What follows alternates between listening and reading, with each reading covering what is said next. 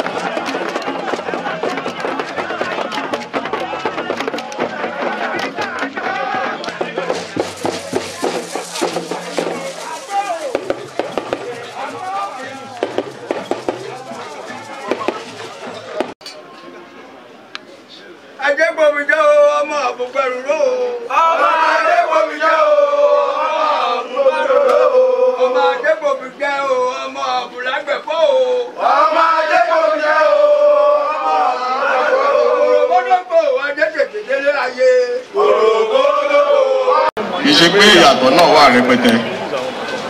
Àwórì, àwọn tó ń jẹ́ Àwórì ní ọdún 1425 AD, Ọlọ́fin Ògúnfúnmilére ló fi ìletò Ilé-Ifẹ̀ wá sílẹ̀ àwà lẹ́nu. Ṣùgbọ́n kò dá kúrò. Àwọn bàbá, àwọn jagunjagun, àwọn olórí ọlọ́dẹ wọ́n tẹ̀lé. Wọ́n jọ ń bọ̀. Wọ́n ti ẹ̀ mọ̀ bí wọ́n lọ. Àwọn ọmọ òjò ẹ̀gbẹ́sẹ̀ rí ojú ọ̀nà náà ti padà lórí àwọn. Nínú wọn ni wọ́n pe bàbá kan ní Ọ̀ṣun Arúgbó ológun ẹ̀rù. Làtọ́jú Abẹ́òkúta yẹn lórí ẹ̀mú wò lọ́mọ́. Ibi tó dúró sí ni wọ́n pè ní Òkè Àtàlénì, Òkè Ọ̀tà ní o. Nígbà tó ó tún kú bàbá kan, wọ́n pè ní Adéyọ̀mbọ̀. Ìyẹn ló tẹ̀lú Bàràdù, ìyẹn náà ló wò lọ́mọ́ fúnrẹ̀ wọn. Àwọn kan tún ṣì ń tẹ̀lé Ọlọ́fin lọ, àwọn kan dé Bàràdù, àwọn náà bọ́lẹ̀ láwọn lọ́mọ́. Inú wọn gbéra àwọn tó sí Bàràdù, àwọn kan tàti gbó lọ, Ọ̀tà lóko lọ, láti bẹ̀ wọ́n tún ṣí lọ sí Ọ̀tà. Àwọn tó bọ́ lọ́fin léṣẹ́ rí nínú wọn ni Ọ̀ṣunbà àti Jágùnà àti àwọn bẹ́ẹ̀ bẹ́ẹ̀ lọ.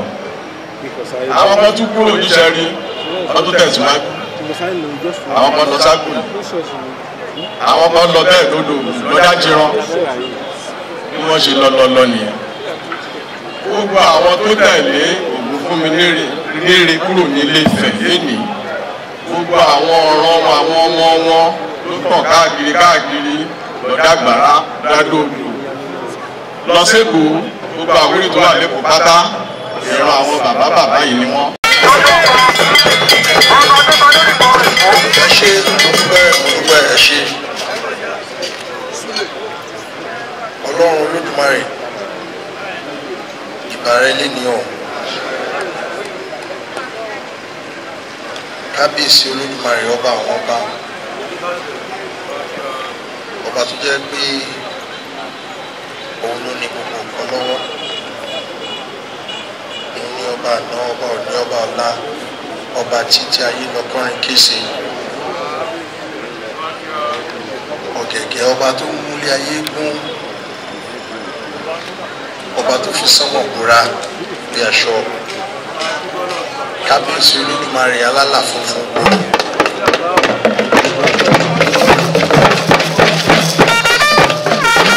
ìbàrẹ̀ lè ní o ìbá gbogbo àwọn aláṣekù látòrí Ọlọ́fin Oòduà àtẹ̀wọ̀rọ̀ Oòduà onílẹ̀ Ìgbẹ́jí àmọ̀jí kùtùwẹ̀ ó bánájà ó dáná ó gbòòrùjà ó gbòòrùn dára tẹ̀rí ojú omi.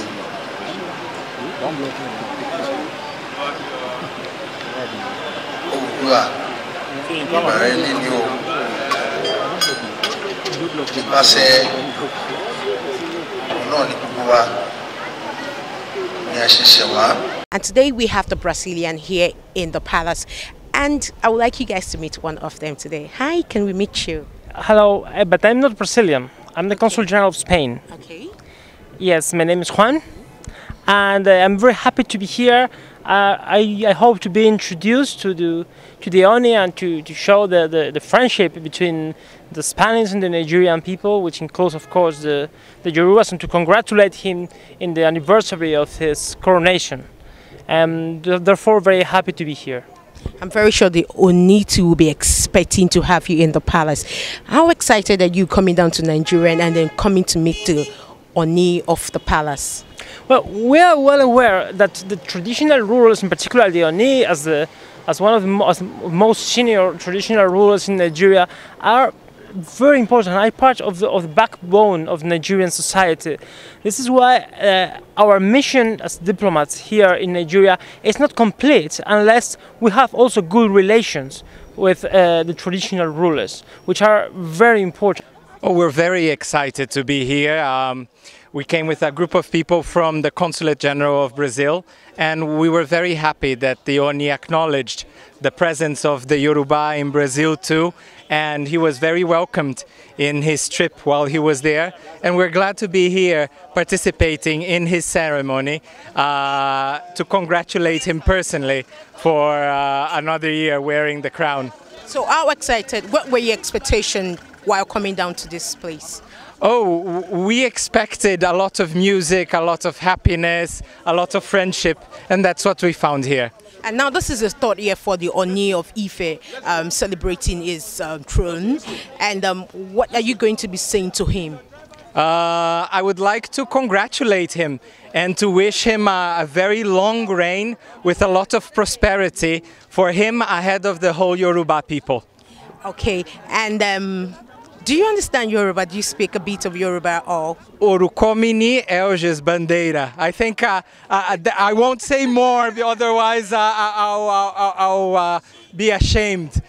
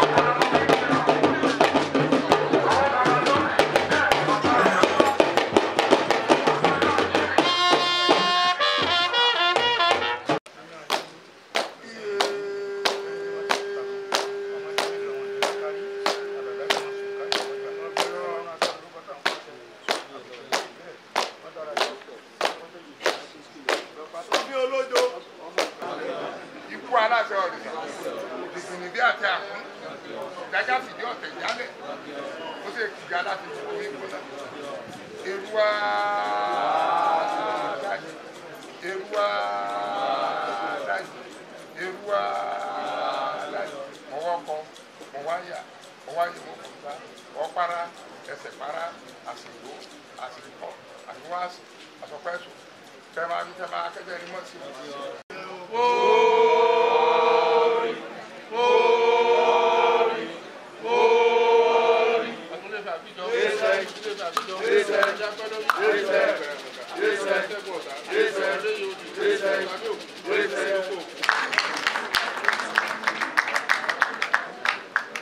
And of course, we have Babalawo João Carlos Souza.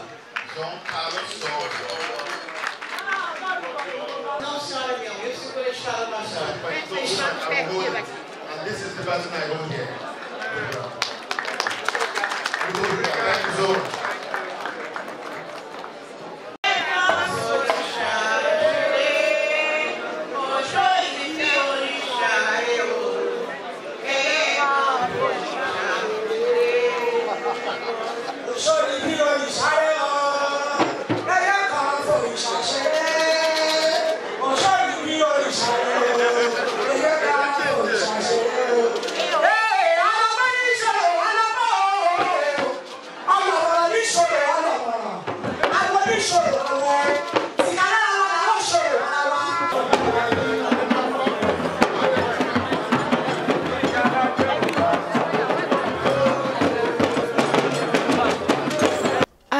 Pastor Mrs. Ogunseyi, the Queen's mother. Did you just hear that? She looks so amazing. You look like a bride.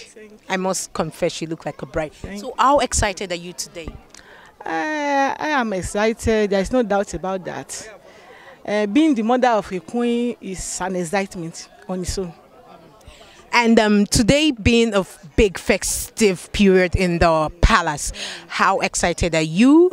How are you seeing the event? What were your expectations while you were coming to the palace today? Although I've been in the palace before today, my mates in secondary school, those who we grew together, they came visiting the Kabiyesi and my daughter, the Olori.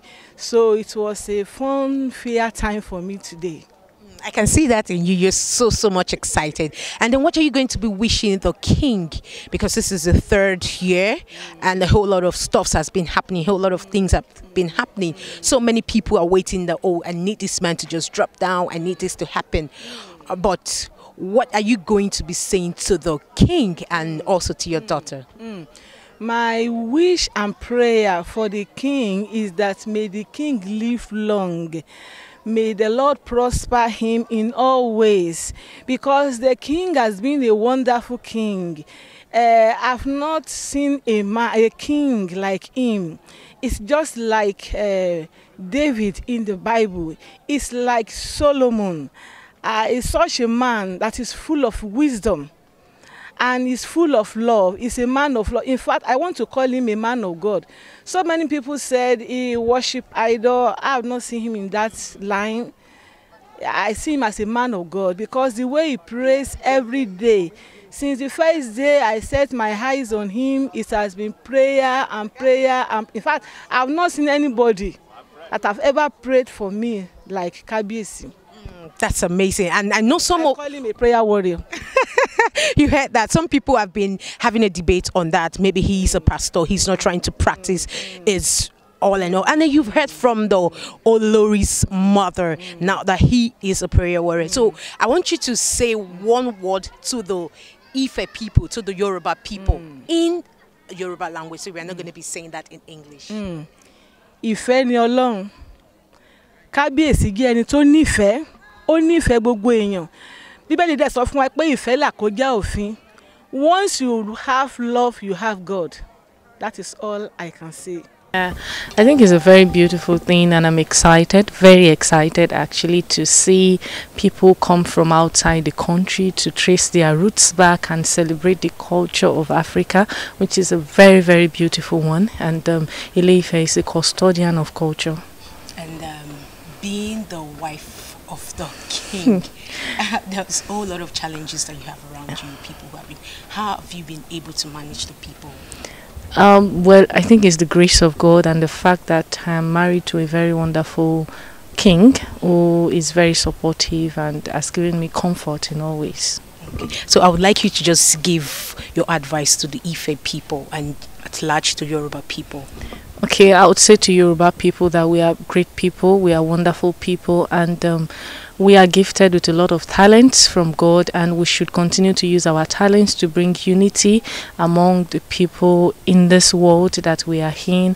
The world is looking at us. We may not know it, but soon we'll understand it. And so I want Ile-Ife to be a safe haven for everyone, because Ife is the home.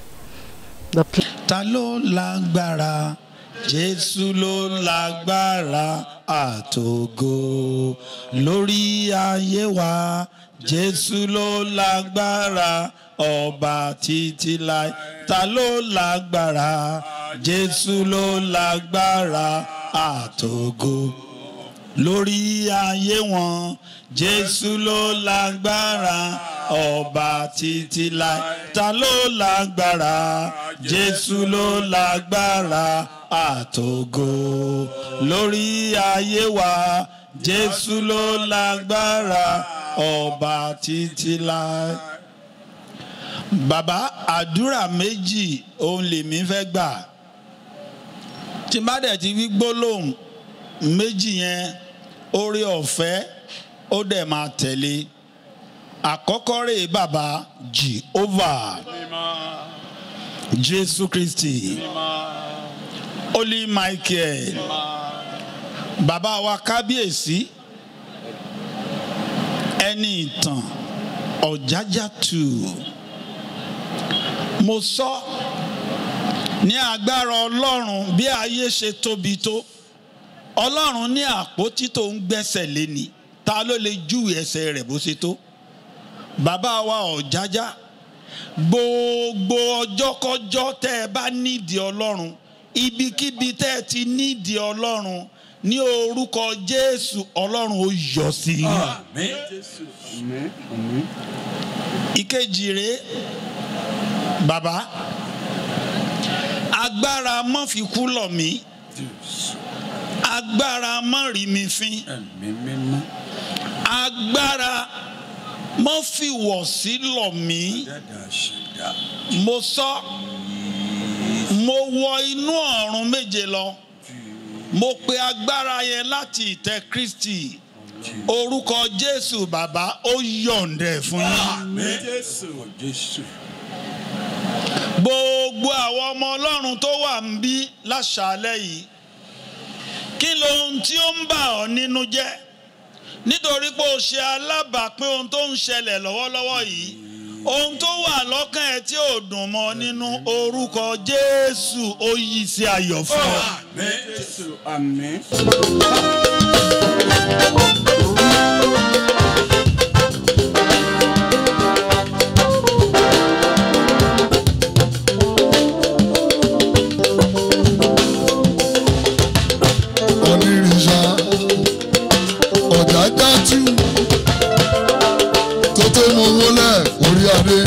Kábíyèsí, èmi kò lè ṣe kémi máa yin Olúwa, nítorí bàbá mi ló jẹ́ Ọlọ́run. Mo wo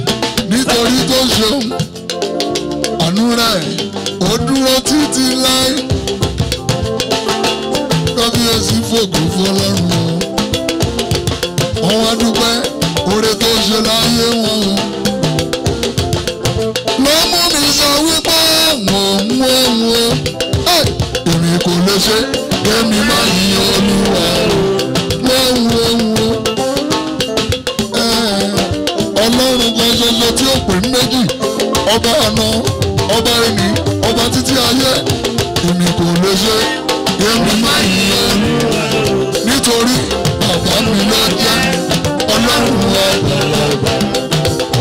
Bàbá mi ló jẹ́ ọlọ́run àgbàlagbà.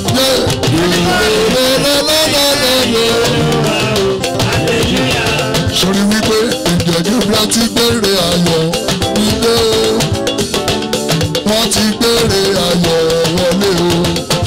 Ire mi ti dé, mo ti mọ̀ bẹ́ẹ̀ o. Ayọ̀ mi ti dé, mo ti mọ̀ bẹ́ẹ̀ o.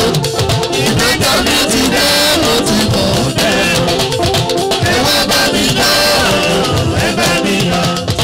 Ìjọ̀dúnrún ti gbére ayọ̀ mi wá o. Ìjọ̀dúnrún ti gbére ayọ̀ mi wá o. Ayé ẹkún fayọ̀, ayé ẹkún fayọ̀, ayọ̀ tí Jésù kù sí mi. Ayé ẹkún fayọ̀, ayọ̀, ayọ̀, ayọ̀, ayọ̀ tí Jésù ní. Ayọ̀,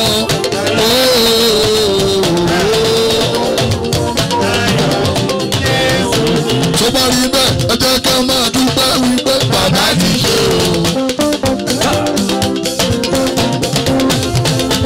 Ẹ jẹ́ ká máa dúpẹ́ wípé bàbá ti ṣe o.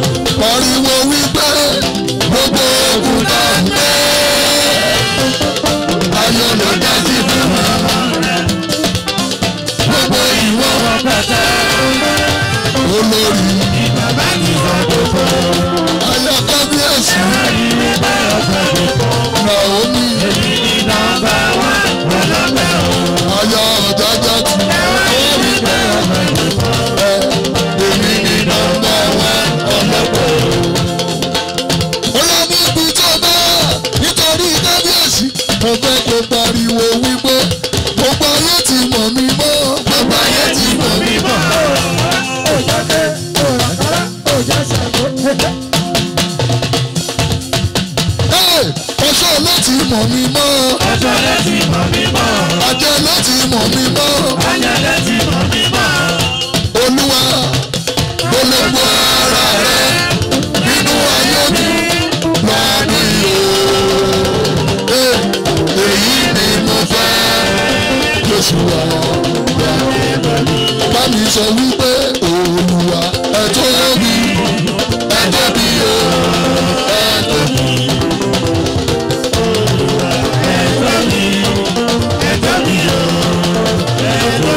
Torí kò sẹ́ni tá a lè fi ṣàkàwé.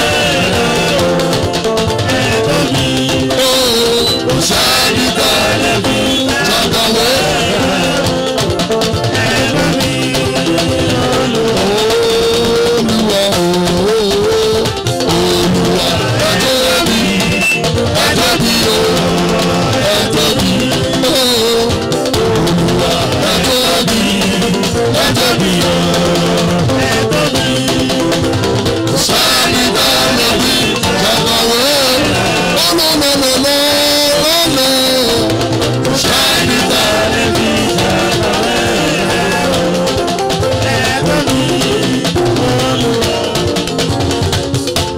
Bóyá nítorí kábíyèsí mo bá wọn dúpẹ́ ni mo ṣe wípé dádì láti ìgbà tẹ́ ti bẹ̀rẹ̀ ẹ wá sọ pé ibi tẹ́ sì mí dé.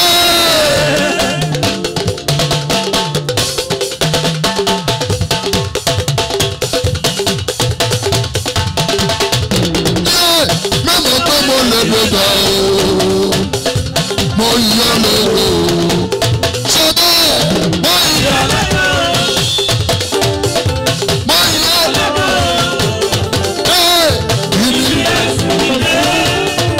Onírìṣà.